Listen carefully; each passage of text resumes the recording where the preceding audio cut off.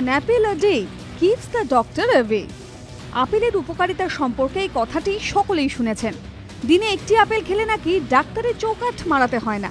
তবে রবিবার সকালে উত্তর 24 পরগনার ইছাপুর স্টোর বাজার থেকে এনফোর্সমেন্ট ব্রাঞ্চ বা ইবি যে আপেল বাজেয়াপ্ত করেছে তা পেতে গেলে আপনাকে নিশ্চিতভাবে ডাক্তারের কাছে ছুটতেই হবে।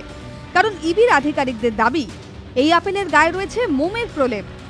ইডি সূত্রে দাবি আপেলকে চকচকে করে তুলতে ব্যবহার করা হচ্ছে মোমের প্রলেপ। টাটকা ভেবে তাই কিনে নিয়ে গিয়ে নিশ্চিন্তে খাচ্ছে সাধারণ মানুষ, আর পেটে যাচ্ছে মোম। গোপন সূত্রে খবর পেয়ে রবিবার সকালে ইছাপুর স্টোর বাজারে অভিযান চালান ইবির আধিকারিকরা। সেখান থেকে দীপক হালদার নামে এক ফল ব্যবসায়ীকে গ্রেফতার করা হয়েছে। বাজেয়াপ্ত করা হয়েছে মোমের প্রলেপ সহ 10 কেজি আপেল। যদিও ধৃত ব্যবসায়ীর দাবি তিনি এরকম কিছু করেননি। আমি কোথা দিয়ে মিশাবো? আমি তো কিনে নিয়ে আসি। আমি মেচুয়ার থেকে কিনি। না, সেটা আমি জানি না। তাহলে কি আপেলে মোম মিশছে অন্য কোথাও থেকে? প্রশ্ন অন্য ফল ব্যবসায়ীদের। বাইরের আপেলগুলো যখন আসে সেই ক্ষেত্রে মোমের লেয়ারটা বেশি মাত্রায় পাওয়া যায়। সিমলাটা যেটা এখন আছে এই বছরে প্রতি বছরই এরকমই থাকে। মোমটা চালু হয়েছিল প্রথম বিদেশে, আপেলটা যাতে টেকসই হয়। এবার এই দেখা দেখি হয়তো সিমলা কাশ্মীরের এখানকার কিছু ব্যাপারীরা এটা করতে পারে।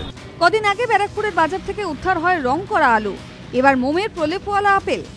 ইবির আধিকারিকদের দাবি পুজোর আগে তারা মাছের ভেজাল ধরতেও অভিযান চালাবেন। সমীরণ পালের রিপোর্ট, এবিপি আনন্দ, উত্তর 24 পরগনা।